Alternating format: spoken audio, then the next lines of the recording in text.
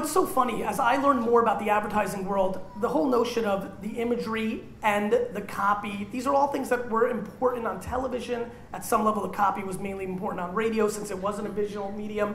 There's really no difference. I'm not saying anything new that hasn't been talked about by pioneers in advertising long before me. Here are the two big variables. One, we live through massive fragmentation. No longer do we sit, I mean, think about the notion of storytelling as an advertiser in 1975. The person sat home on their ass in a couch, watched their television. They did not have a remote control. Right? I mean, like, Happy Days did its thing. It went into a commercial, and you actually consumed it. I mean, what I talk about is not distribution or how many impressions. I talk about attention. Did you actually pay attention? And so this notion, when I debate television, everybody's like, no, it's not everybody DVRs or fast forwards. I'm like, fine, but I don't believe it. Number two, if you're lucky enough to even get your commercial to break through, a stunning amount of people here, the moment something goes to a commercial, they're grabbing for their phone, and their phone gets their attention, whether they want to say something on Twitter about what they just saw, or if they're just busy and want to look up their latest email. I mean, nobody has time anymore. We have screens pulling at us from different directions, and the screen that is winning right now, not forever, I don't know if Google Glass wins, I don't know if we're all shooting up to Mars, helmets, I don't care. What I care is right now, people are how many people here in every 24-hour window, including while you're sleeping, are always within arm's reach of their telephone? Raise it. And that's it, right? And to me, if we don't start respecting, you right, Ken? I'm wondering if we could see a show of hands on how many people are always within arm's reach of the New York Observer.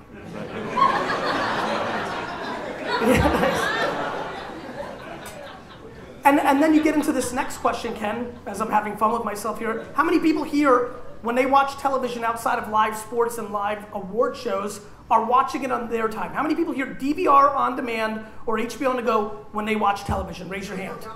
Illegal downloads. How many people watch television on their time, not when it actually airs? Raise your hand.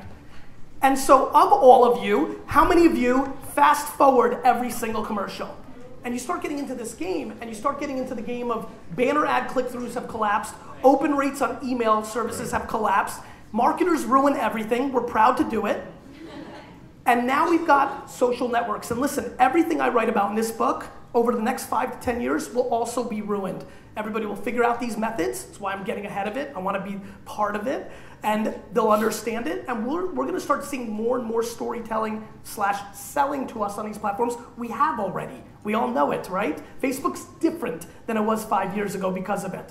And so then we go on to the next thing. This is one big game of cops and robbers. And all I'm ever trying to do is be forward enough to break it down as quickly as possible, because speed is what matters now. Figuring out as quickly as possible, and more importantly, executing as quickly as possible matters, because you have to get value while it's current. I built Wine Library's success on email marketing. I was email marketing in 1997. 80% open rates, 60% click-throughs, real numbers. And then slowly but surely, everybody did email marketing. And then I did a wine show on YouTube, you might remember, when nobody was doing it. Less competition, more views, 07 on Twitter, more followers than I deserved, built a bigger base. So it's that same theme. This book is written to tell people what to do right now. I can't guarantee you what's going to happen in 3 or 4 years. All right, let me push back a little bit. This audience is obviously self-selected. These are your fans. So yes. Of course and family. Family here too. A phalanx of assistants as well. You make it sound as though we're going into a brave new world, but I would argue that a lot of what you say supports very old and classic techniques. There's real writing in this book. Each one of these things is brilliantly described. The insights are there. The prose is elegant. And even when I'm sitting here talking to you and meeting you, you're able to look in my eye and have a conversation for a half an hour without fidgeting or dazing off. And I don't just mean here on stage. I mean when we're alone together. I want to know, how important is it, when we're lovingly looking into one another's eyes, how important is it to be able to speak a language that the self-selected Gary fans would also understand. Massively. You know, I mean, this is all of them. These are all my fans, which is a small percentage of the overall world. Listen, here's how I look at it. I look at social network content, what I call micro content, as a gateway drug to the ability to have a longer conversation. So many people here have relationships right now off the fact that there was context built on some of these platforms and it led to a bigger relationship. That's what I want businesses to have. You're gonna put out a cool little infographic on Pinterest, which became a value proposition to a user, which gave them a reason to start paying attention to you and go more all in on you. And so, you know, I'm not worried about the ADD culture because, you know, the reality is we've been evolving for a long time. I mean, we used to lay on the field, look up in the sky, and look at smoke signals to get our stories. I mean, that was real. We used to carve in caves, and we used to do plenty of other things. Everybody said cable television was gonna ruin the world, and who needs 30 channels? You know, 13 was plenty. I mean, these are, you know, I mean, these are real conversations. Blogs were a waste of time. We have print. Everybody's always, it's hip hop music. I mean, go read everything that was talked about hip hop in 85, 86, 87, 88, and now look about the way it's talked about.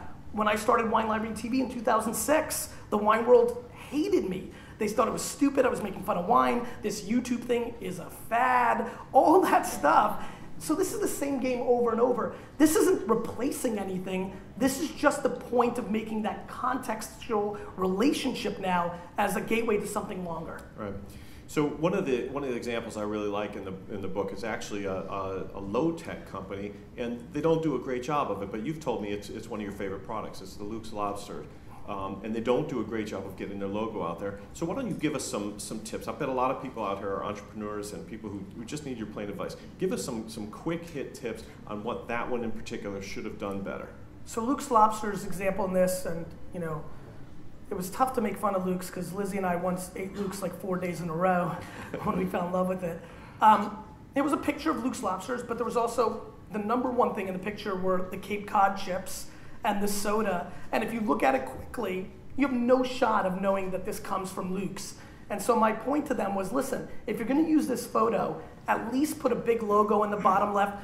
2, I'd really reconsider the photo outright because you're giving more attention to other brands in this than you are yourself. The copy wasn't very clear. To me, there was just a much more attractive one picture of a gorgeous lobster roll, or many other places they could have went with it. But ultimately, that picture looks like a lot of pictures that I see out there, which is people are not treating these platforms as, if every single person here left and said, every photo, for my business, I'm not talking about your normal life, from a business standpoint, every photo that I put out on Instagram and Facebook, I need to treat as if this was a full page ad in Vogue or Sports Illustrated or anything of that nature, then we would see far better work, and that's what I was pushing from there. Yeah, and I think even in one's personal life, it goes like that. We all have Facebook friends or whatever who do 30 pictures of their newborn when 2 will do, or we're constantly posting blurry vacation photos. Or our skanky Halloween costume pictures. You know, I mean, we're all doing it. Actually, those ones are welcome to friend me if they so can you walk us through, can you give us an example of a really effective, inexpensive social media launch that you've seen, other than say Wine Library or other places? So, you know, my biggest problem with this question is, here's the truth. This was a very tough time for me. It's why there's so many great names of VaynerMedia employees in the front of the book who helped me gather the information. I'm very flawed in my knowledge of those kind of questions. Because I have 80 clients of my own, because I have my own brand and my own business, I really don't spend a whole lot of time paying attention to what's going on in the marketplace. And by the way, I'm not saying this because I think I'm cool, and I think it's actually quite inappropriate considering what I do for a living. But I want to give true answers, and the truth is, for me to sit here and muster up a successful campaign is a very big struggle, because I just don't know. Because the truth is, the only ROI I actually care about is, does it sell the thing that person wants to sell?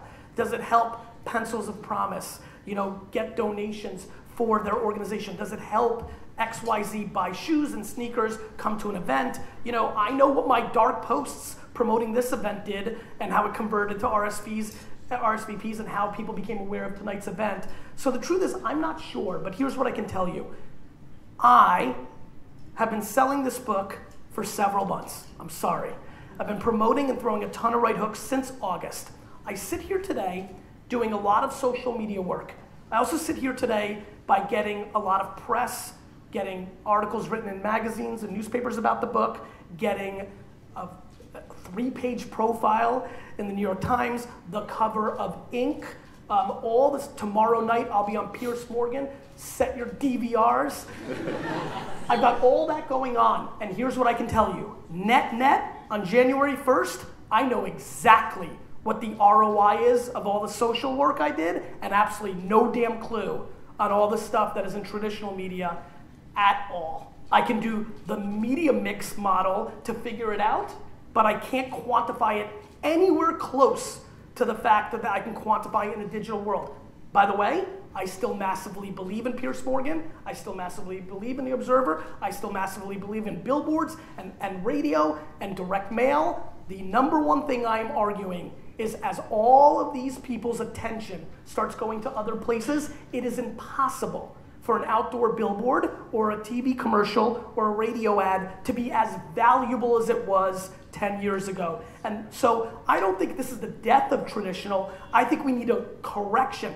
Newspaper full-page ads for Wine Library at the Star Ledger are more expensive today than they were 7 years ago. They're asking, in theory, Wine Library to subsidize to keep them in business, and I don't think that's right for the end business, and that's the conversation I want to have. And more importantly, when things like Vine, Jerome, and things like Snapchat and things of that nature start emerging, I also know there's a high value of storytelling first, because there is a land grab of opportunity within the first 3 or 4 years before the supply and demand curve of stories versus conversion happen.